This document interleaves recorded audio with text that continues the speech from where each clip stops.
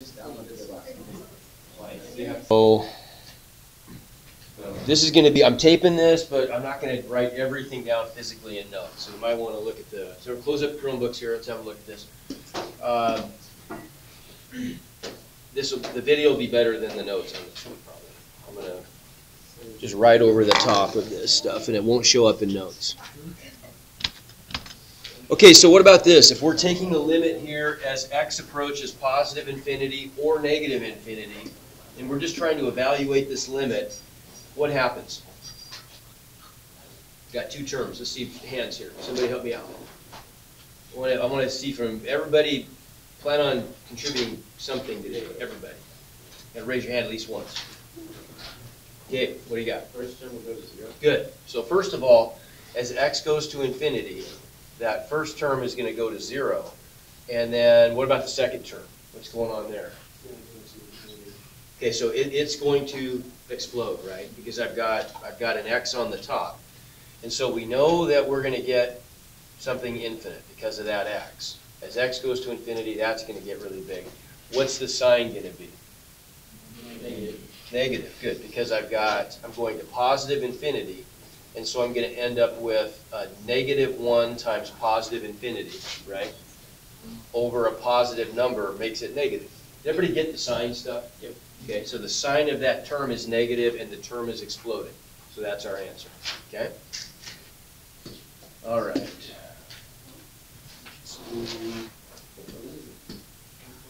Another one. Okay, how about something like this? Oops. So, okay, what's that? We don't have many work days.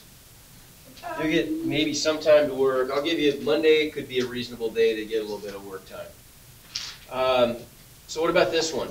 As x goes to negative infinity, what do we got there? So let's see hands up. Yes, sir. Okay, and what's your thinking on that? How do we diagnose this? We go ahead and see if the factor of x on top is greater than the one on the bottom. Okay. So that the top's going to go up way faster, and since the difference between them is odd, we're going to keep the negative sign. Okay, so this is an example. We got a rational function here. Let's restate that. We got rational functions, so we got polynomial over polynomial. They're both monomials this time. They wouldn't have to be. Here, what if we change this and we get one?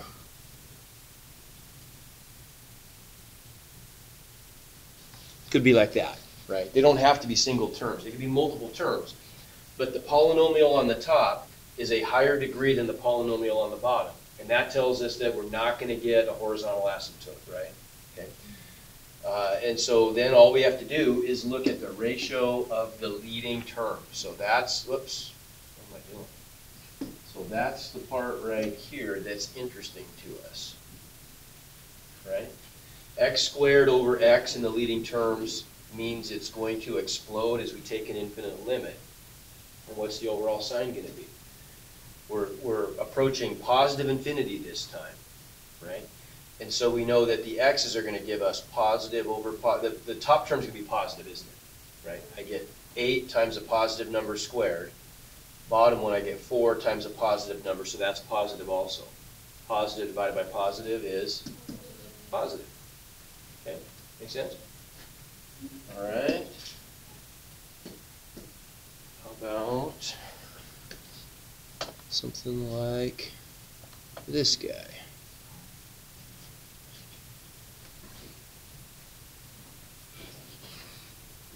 What do we think?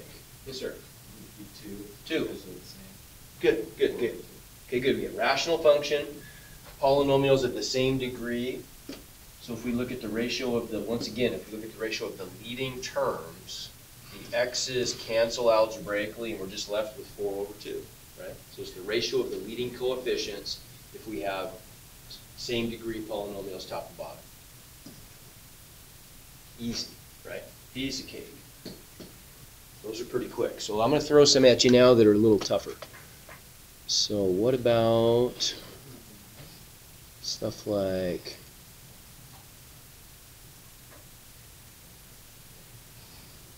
okay, what about something like that? Let's talk about that one. It's not a rational function. It's not a polynomial over a polynomial, right? But the bottom is a square root of a polynomial, right? And so we can still think about this. The limits at the ends are still going to be dominated by the leading term inside the radical, right? And so we can think of this as being equal to the limit as x approaches negative infinity. On the top, all we need is the leading term. On the bottom, all we need is the square root of the leading term, right? So we end up with the square root of x to the fourth. Okay? So what's the overall strength of the bottom going to be? When you think about this. A square root of x to the fourth, that's the same thing as x to the fourth to the 1/2, right? Everybody agree? So that's going to go as x squared, right? The top is x cubed. So what's that telling us about the overall behavior of this thing then? If the top is a larger power of x than the bottom, what's going to happen? No, it's got to go to infinity, right? It's got to explode. So we know that we're going to get some infinite answer. The question is just what flavor of infinity. So x is approaching a negative number. So what's the sign? Let's just play the sign game. What's the sign of the top going to be? 5 times a negative number cubed is negative. On the bottom, we get a negative number to the fourth, which is positive. Square rooted is still positive, right? So the overall sign is going to be negative. Okay, see how we do that? Okay.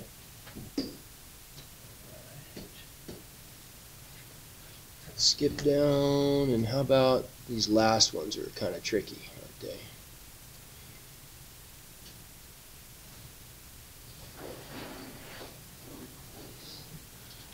Okay. So think about that one a little bit. Yes, sir. Is it -1? It's -1. Yeah. How'd you get that? So the cosine doesn't matter because it's only going to oscillate between 1 and -1. So then you just look at the two x's and they're the same power, so you see the coefficient. Perfect. Okay, everybody see that? So in the limit that x goes to positive infinity, the fact that the cosine is bounded, it doesn't go to 0, but who cares? It's still bounded between some finite values, right? Whereas the terms with x's in them are going to explode. And so this is equal to, you don't have to write this out, but everybody see this is equal to the limit as x approaches infinity of -3x over 3x, and that ratio is just -1. Right? Okay, make sense? Okay. Locally speaking, it's going to look weird. It's going to jump around a whole bunch. It's going to oscillate. When x is, small values, we're going to see that cosine superimposed on the function. But for large values, it just gets suppressed. You don't see it. Does it ever stop wiggling? No. But it wiggles on such a small scale that, hang on a second here. Yeah, that's right. Never mind. Yeah. Yeah, we're good. Okay? Make sense? Okay. Let's try another one.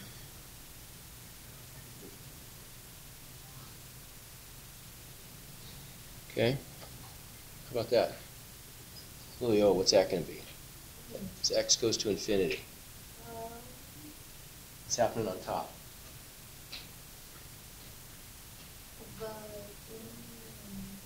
Sine and cosine, are they getting infinitely big? No. What about the bottom? Okay, it is. So what happens then if the top is not getting infinitely big, but the bottom is? 0. Right. Make sense? Bottom explodes, top doesn't, it's gotta go to 0. Okay. Once again, the top, it's weird because the top isn't constant, right? Doesn't matter though, it's just wiggling on a small scale, the bottom gets huge. Okay. Okay, how about even weirder yet? That's not weird enough.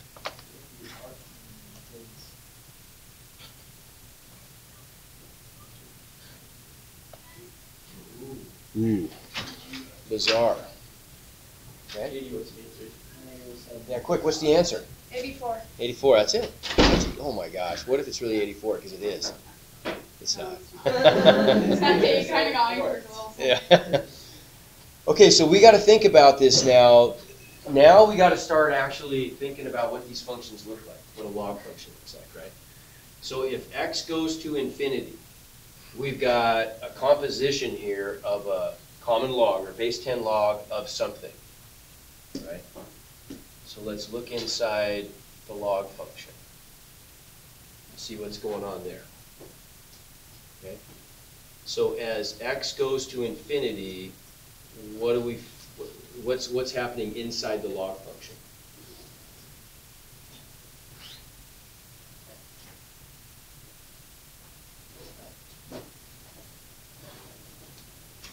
Lily, why? What's going on there? So inside the red bubble, as x goes to infinity, what's that approaching?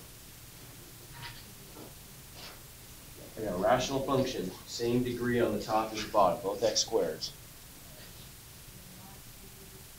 That's it, 1 over 100, right? So we'll take the ratio of the leading coefficients. Everybody see that?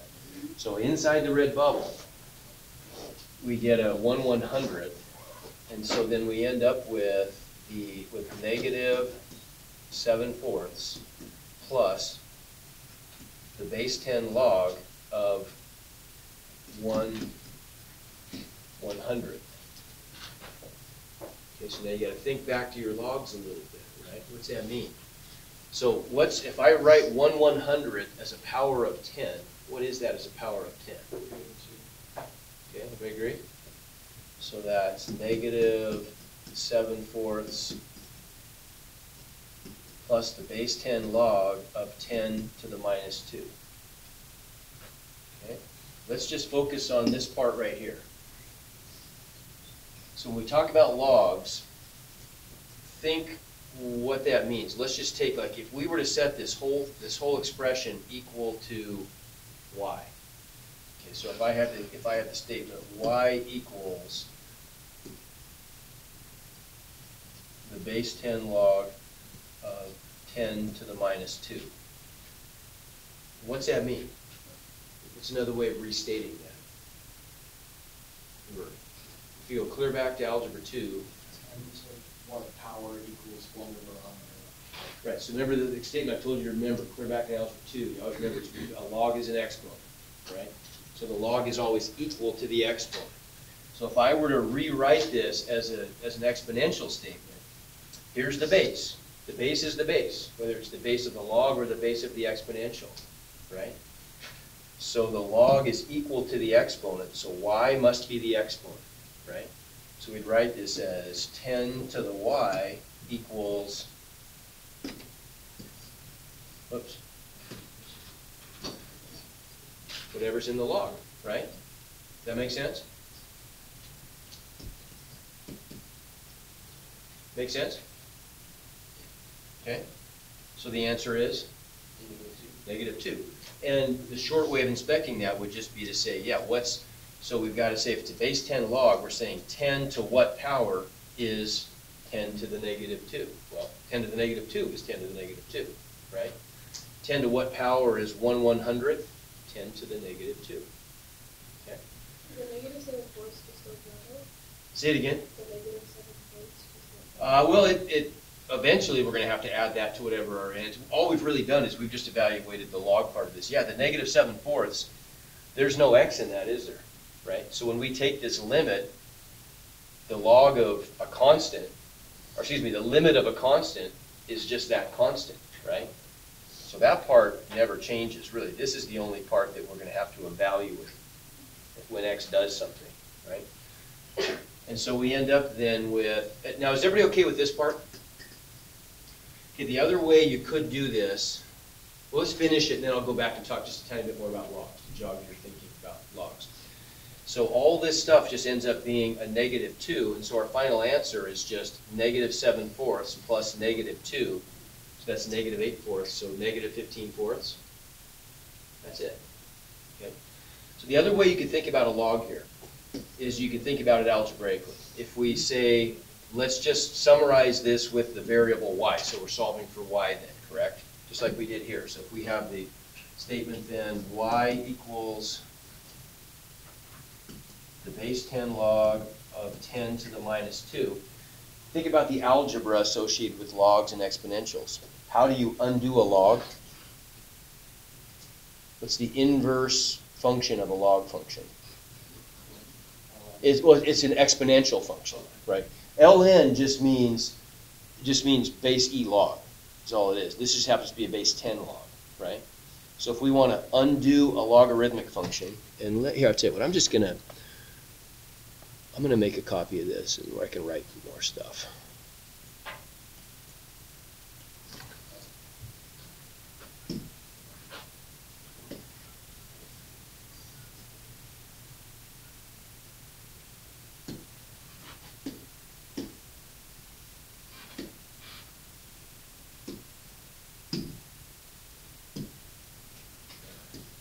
Right, so we know two things. We know that in general, let's take a natural log, for example.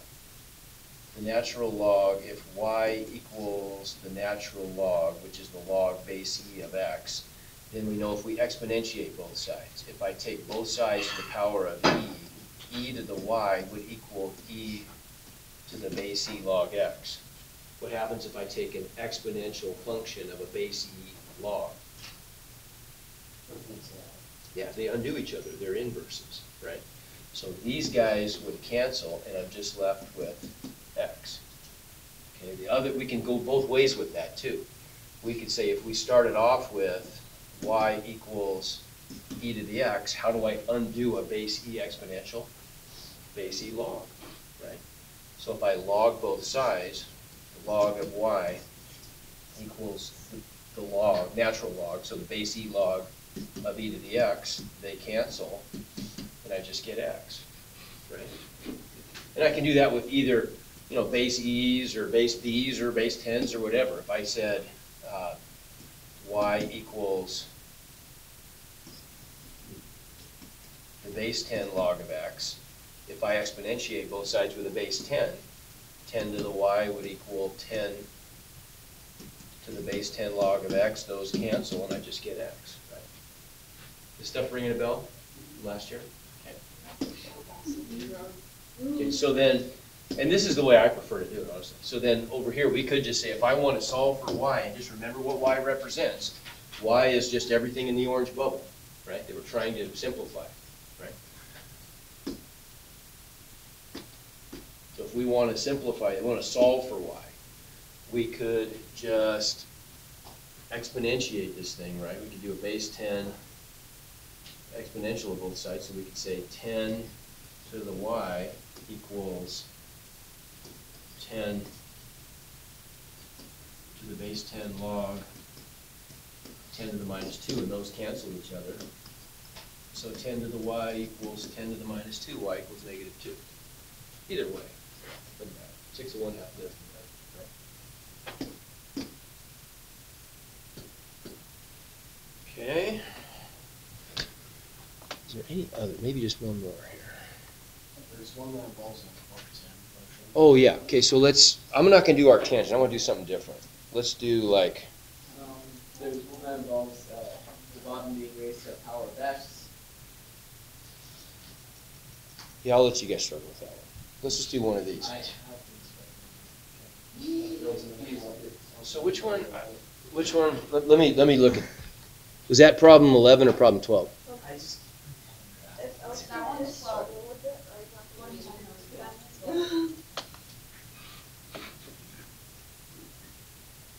Where the bottom is taken to an x. Is it that one? No?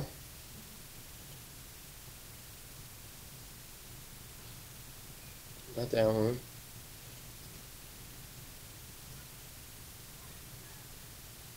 Not that one.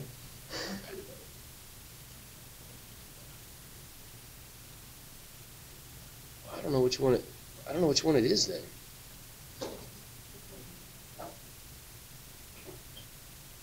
Which number is it on your assignment? My assignment is number 11.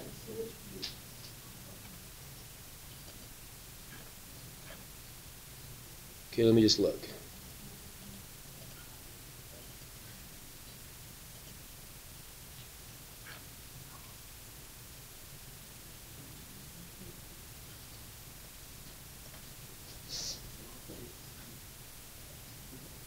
That one? Yeah. That one? Okay, so what is, here's the hint I'll give you on this one. So let's just look at this part on the bottom. What is that?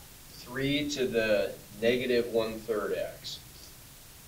Okay, that's 3 to the negative x over 3, which is 1 over 3 to the x over 3.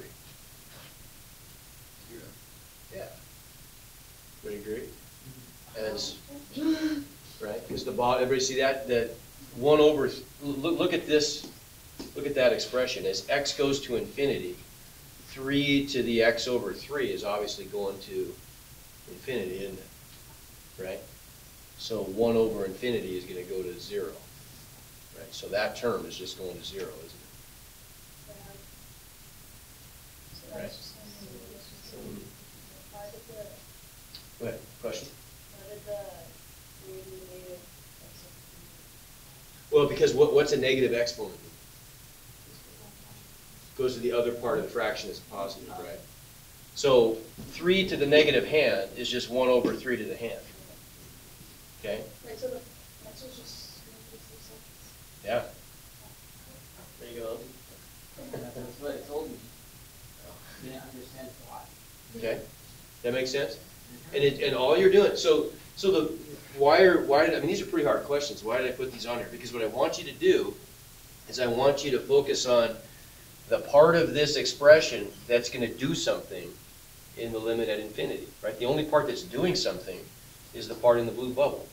So what's the behavior of that part of the function in that limit, right? Okay? All right.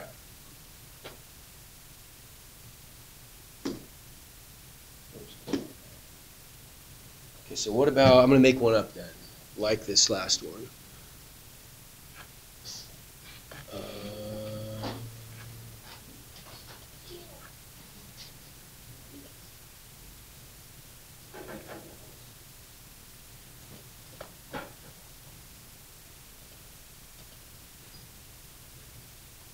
Okay, so let's try.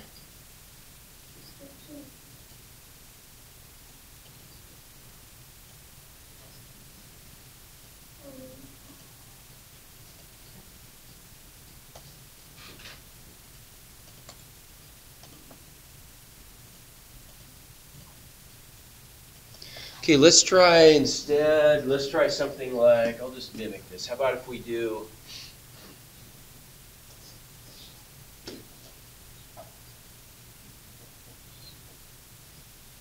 well, let's just do the limit of arcsecant.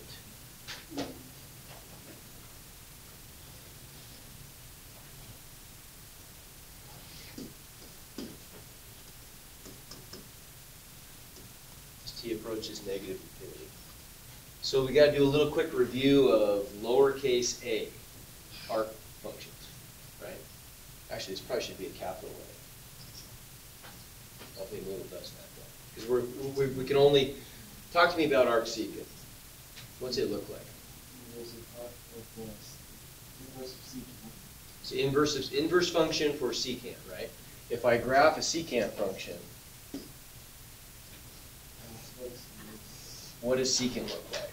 You've got a U up on the top and a U up on the bottom. Okay, so let's say that's +1 and -1, and let's make this like pi halves, Yeah. and that's pi, negative pi halves, negative pi, etc. So secant, now let's just graph a regular secant function first, right? So if we graph y equals secant x, secant is the reciprocal of cosine. Okay, so wherever cosine equals 1, the reciprocal is also 1, correct?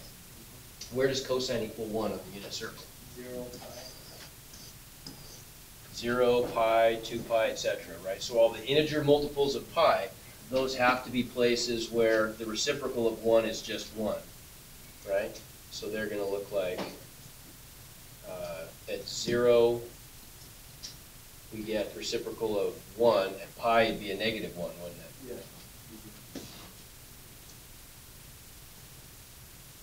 And then if we keep going out here at, so there's 3 halves pi, there's 2 pi, that would take us back up to positive 1 again, right?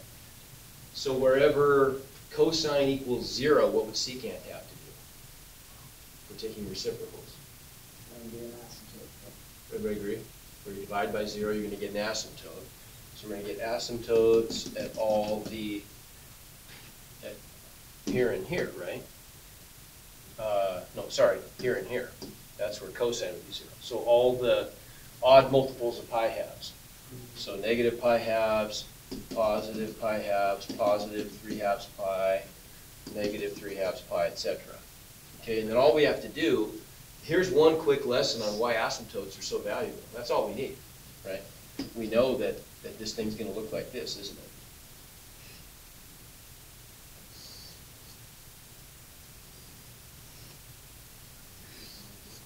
Okay. So if we want to graph the inverse, do you guys remember my trick from Algebra 2? This is a good one. How do you graph the inverse of a function based on the graph of the function? Y equals x. Yeah. Okay, but I gave you a better shortcut for that. That's hard to do. Rotated. Good. Rotate it 90 degrees clockwise, counterclockwise, or clockwise. And then you flip it over, it does matter actually, and then you flip it over the y-axis. Okay, so if we rotate this thing 90 degrees, and then we flip it over the y-axis, what happens? It's other way, it's got to be counterclockwise. Counterclockwise 90, and then rotate, and then flip over the y. So let's just track this one. This one's going to go down to, like kind of here-ish, right? When we rotate it, and then we're going to flip it over, and it's going to look like, kind of like this. Right? Okay, what's wrong with that, though, if we're trying to get a function? It can't be one, right? Because it violates the vertical line test, right? So we'll go to the next part. So the next part would be this guy right here. When I rotate this thing, it's going to rotate up to here and then up to here, right? And then it's going to get flipped, and it ends up over this way, right? So this one goes to there. This one goes to there, right? I want to represent the entire domain of my inverse function without overlapping. And so I'm going to pick the most convenient one, which means I will just cut this thing, I'm going to cut it like that, right? Only it goes on forever. So now it doesn't overlap vertically, but I've hit every possible x value that I could ever have on the inverse function, right? Does that make sense? So then the graph of the inverse secant, let's just do this. My graphs are pretty bad, so let's just do this on Desmos instead. How about?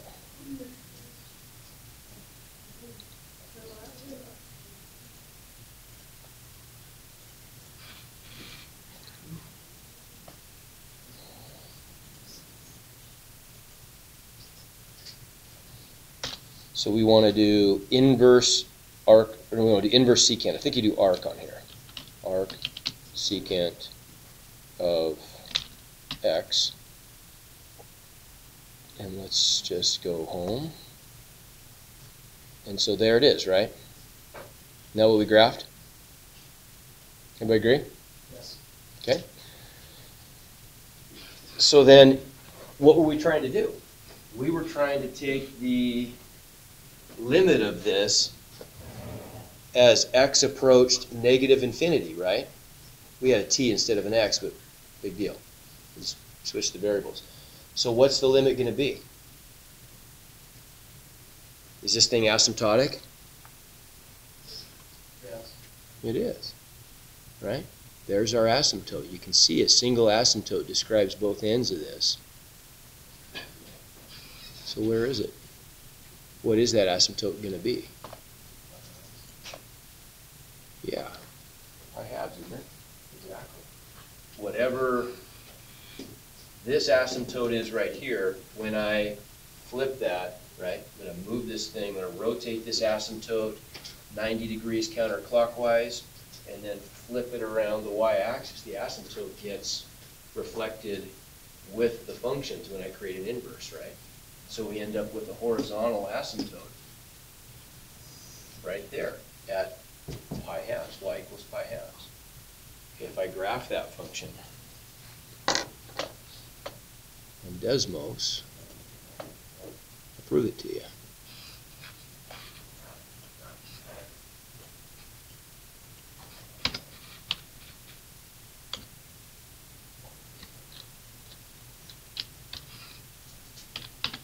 What do you know? Okay.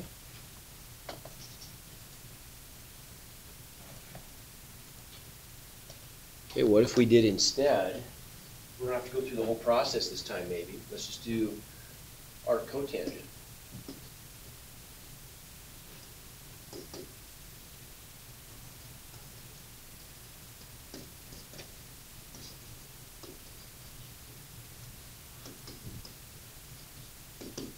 So what's arc cotangent look like?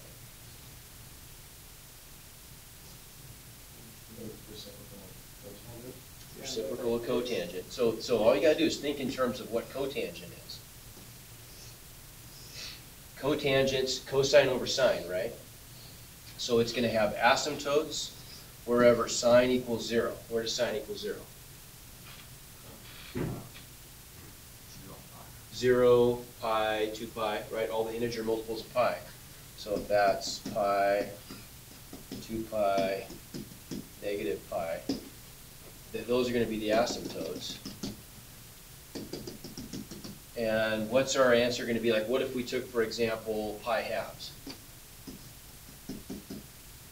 At pi halves, cotangent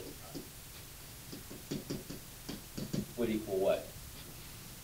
So that's going to be cosine of pi halves, 0 over 1. Yeah, good. So I'm going to get a point right there, aren't I? And what if I went out to like 3/4 pi? So I'm over here. 3/4 pi, the coordinates are going to be negative radical 2 over 2, radical 2 over 2, right? Yeah. So cosine is going to be that guy divided by that guy. -1. -1, right? At pi fourths down here. Also -1. No, pi fourths would be right here. Be positive. Yeah.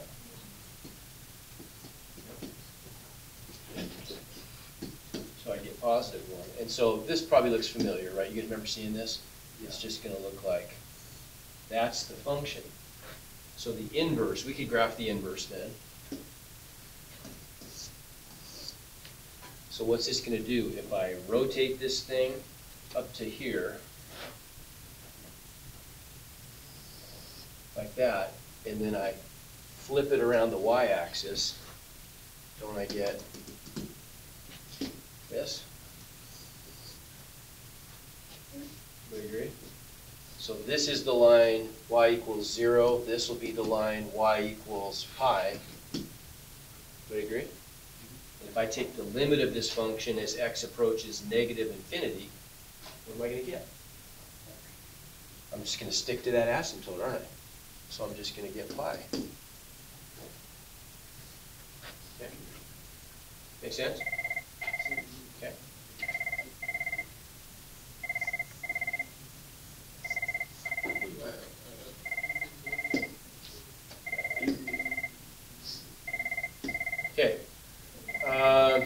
we out of here? 10.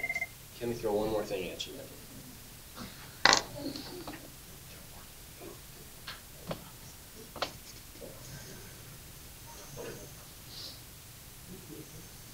I get 2 tabs open here. Holy smokes. There we go. Okay. So what about...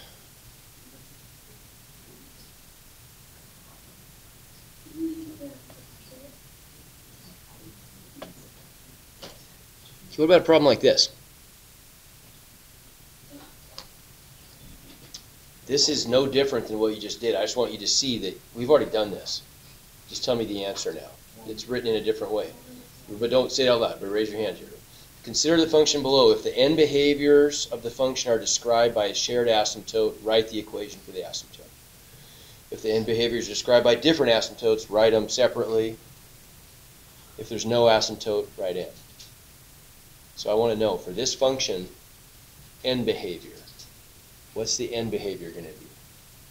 How do I find end behavior? But what am I doing to find end behavior? Raise hands. End behavior. Maisie, what am I? If I want to find end behavior of a function, what am I? Good. So that's the connection we're making is we just did this stuff, right? It's just the same question written a different way, essentially, isn't it, right? I'm not asking you what the limit is. I'm asking you to take this function and describe what the end behavior is, which you do by taking a limit, right? The right end behavior would just be the limit of f of x as x approaches positive infinity, right? Left end behavior would be negative infinity. In this case, does it matter? No. What am I going to get for my answer either way? I'm going to get 1, aren't I? As x goes to infinity, the sine x is contained, but the 10x over 10x, those are the dominant terms, right? So we just look at the ratio of the dominant terms, the ones that explode, and 10x over 10x equals 1. And so, yeah, we have a single asymptote. What's the equation of that asymptote? Y equals 1, right? If we were to graph this thing, I mean, you know what it's going to do. Not that this is so profound. But if I were to graph this, what was the function again? I already forgot. Okay. Okay, so I get 10x divided by 10x plus sine x.